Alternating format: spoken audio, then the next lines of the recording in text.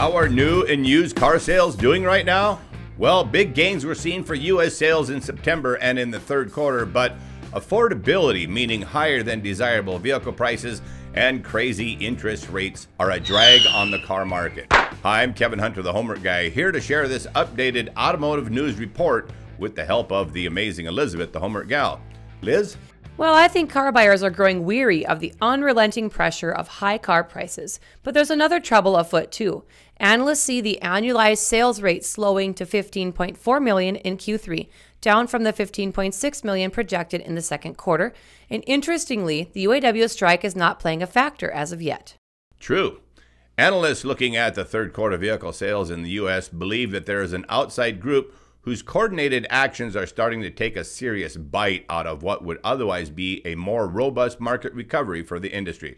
But it's not the UAW folks with the picket signs that are doing it right now. Not yet anyway. What's hurting the most is the Federal Reserve's Open Markets Committee and their stingy bond buyers and stingy auto lenders who have collectively, as of this week, pushed average new and used vehicle interest rates to their highest level in 23 years. Highest in 23 years? That is not something to be proud of. This is according to data compiled by Cox Automotive. That's pretty stingy. Yeah. This has really been one of the most substantial changes relative to what we were expecting. Cox Automotive Chief Economist Jonathan Smoke said on a call with journalists this week, "We were expecting interest rates to have peaked and at a minimum not go up anymore, but instead we've seen upward movement in August and September." In September 2023, Edmunds.com listed the average car loan interest rate for August at 7.4% APR for new car loans and 11.2% APR for used car loans. That definitely puts a new car out of reach for many people. That's the average, so those with lesser credit paid a lot more. And yet, despite the average new vehicle monthly payment sitting at $770, that's up from $650 a month a year ago, and the average monthly lease payment is now at $586. Consumers and fleet owners kept buying new vehicles in September and the third quarter, thanks in part to the increased inventory. But the sales rate continues to slow from where it was earlier in the year when interest rates were lower. This means dealerships will continue to be hungry for sales, so you hardcore negotiators out there, keep that in mind. And friends, if you are a buyer right now, I'm telling you that you'll need to have a lot more cash down than you might be thinking. $770 a month is just ridiculous. Liz hit the nail on the head, friends, so if you're in the market, bring more money to the table and develop a hard-nosed approach if you don't already have one. With the adjusted outlook on the seasonally adjusted annualized rate, quarterly figures include an estimate of 1.28 million sales in September.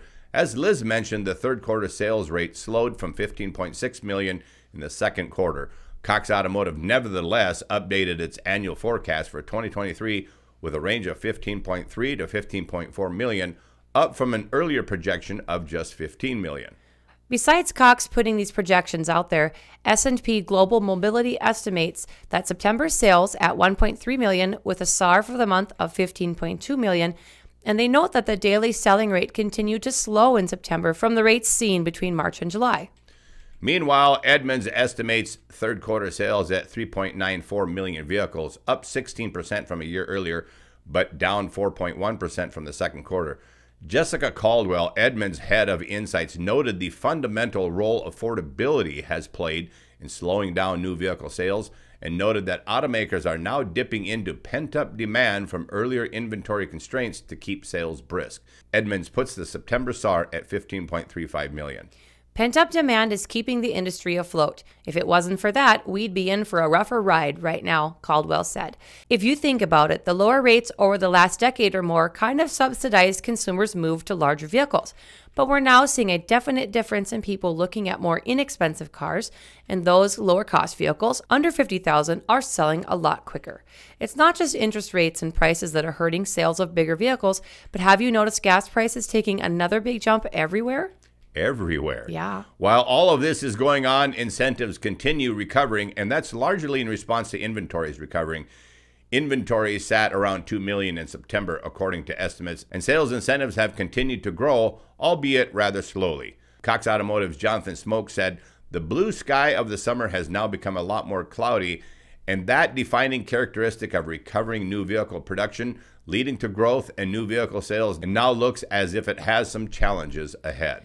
Smoke continued to say, affordability has actually improved so far this year because as new vehicle supply has started to recover, incentives have started to grow, prices have come down modestly, with a lot of it related to just simply returning to discounting and also improving the mix of the vehicles. But the gains on affordability Smoke is referring to are definitely not dramatic, and some households have been priced out of the car market still. To Liz's point, in a recent survey of intended buyers, Cox said 37% of respondents were delaying a purchase or a lease of a new vehicle, with the top 5 reasons given related to finances in some form. The same consumer survey found a majority of respondents, 57%, said new vehicles were not affordable, with 24% calling them somewhat affordable and 83% saying they believed new vehicle ownership was completely out of reach. Oh, wow. A heads up for viewers, Global Data's Schuster said incentives will continue to remain historically low until we see a pullback from consumers. So, viewers, it's up to you. Stop buying and you'll see incentives increase much faster. Schuster continued, automakers can put some deals on segments that aren't moving, but overall, unless we see significant movement in those areas, it has priced a fair number of people out of the new vehicle market. A lot of people are holding on to vehicles now, and that makes it hard to get a good read on where pent-up demand is. You've constrained or shrunk the market from where it would be normally because of affordability. So what's the historic UAW strike impact right now? The UAW strike against all of the big 3, General Motors, Ford Motor Company, and Stellantis, which began September 15th, hadn't had much of an impact on sales yet, analysts say, but the longer it goes on, the more likely it could start having an impact. I think one of the reasons it hasn't hurt so far is that many of the dealer principals that we've talked to around the country have increased their stock pretty significantly leading up to the strike. They saw it coming and beefed up their inventory. Right. Joe Langley, Associate Director of S&P Mobility, said the UAW's strike strategy aims to gradually intensify pressure on the manufacturers in the coming weeks, with more plants expected to strike. With the 3 plants already on strike, along with the related effects of the impacts on other facilities, our current estimates of daily losses stand at just over 4,000 units, assuming straight-time production. Further UAW strike actions could ultimately lead to cumulative losses reaching hundreds of thousands of units. Cox noted that industry inventory is currently 40% below where it was during the last Detroit UAW strike, which was just against GM in 2019. Fleet customers have been able to restock some of their depleted inventory this year as production levels normalized, meaning automakers could redirect that supply to keep retailers stocked if a resolution isn't found between the Detroit 3 and UAW, said Charlie Chesborough, senior economist at Cox Automotive. Chesborough noted that all 3 Detroit automakers have seen substantial fleet gains this year, perhaps giving the automakers a relief valve if and when the UAW strike spreads further. It seems likely that if there is an expanded strike and it is starting to impact supply, the Detroit 3 could very likely cut back on some of these fleet sales that they've got scheduled in order to keep their retail dealers' shelves stocked a little bit longer. I guess we're going to see what happens, won't we? In the meantime, keep your pencils sharp and your negotiating tactics even sharper. Not only should you be expecting new car deals well below MSRP, but you should be pulling back hard on dealer fees. Dealers don't have the flexibility of demanding such unreasonable additional charges out of their customers anymore. If you're not sure what I'm talking about, go back and see one of our all-time most popular videos, still very relevant today, 11 Fake Fees. Don't get burned by this stuff, friends. Also, if you need to beef up on car buyer resources, make sure you visit our website, thehomeworkguy.com. There are tons of free resources there for all of you. And friends, we've recently been bogged down with a ton of local community activities and promos going on, like our Extreme Machines event we just did for area kids. So we're sorry if we've been a little slow getting back to some of you. Expect to hear from us soon if you shot us a message recently asking for car buying help. And if you just recently joined the Homework Guy channel as a subscriber, we thank you, appreciate you, and welcome you aboard. Also, thanks again to the many faithful followers who just keep coming back. And to all of our longtime subscribers out there, you guys rock. God bless you all. I'm Kevin Hunter, the Homework Guy, signing off with Amazing Elizabeth, the Homework Gal. The Homework Guy team is serving truth, justice, and transparency in the car business and always will. We gotta go.